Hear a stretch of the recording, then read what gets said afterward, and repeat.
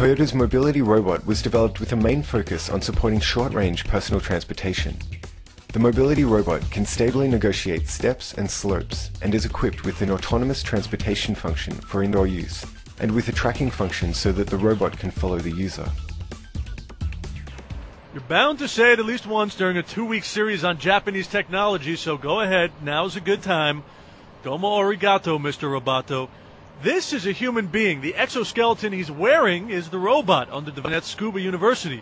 It's called Hybrid Assistive Limb, HAL for short. And anyone who wears it has potential to lift up to 10 times the weight they normally could.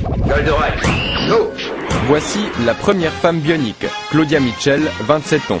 Un bras artificiel à 6 moteurs, elle le commande uniquement par la pensée. Son cerveau envoie des signaux nerveux, ils sont captés par des électrodes et actionnent le mécanisme.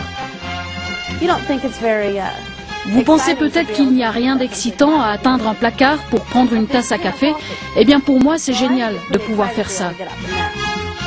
Ce sont les chercheurs de l'Institut de Chicago qui ont réussi cette prouesse. Et ils n'en sont pas à leur coup d'essai. Jesse Sullivan, lui, a perdu ses 2 bras dans un accident de travail. Il a fait office de cobaye. Rencontre entre 2 cyborgs. For nearly a month, 27-year-old Pierpaolo Petruzzello was the bionic man science fiction writers have long envisioned, using only his mind to control a biomechanical hand connected to his nervous system.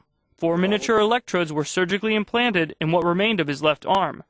These electrodes helped him recognize and control the biomechanical hand. It's difficult to explain. I closed my eyes and repeated to myself, your hand does exist. It's there, it's in place.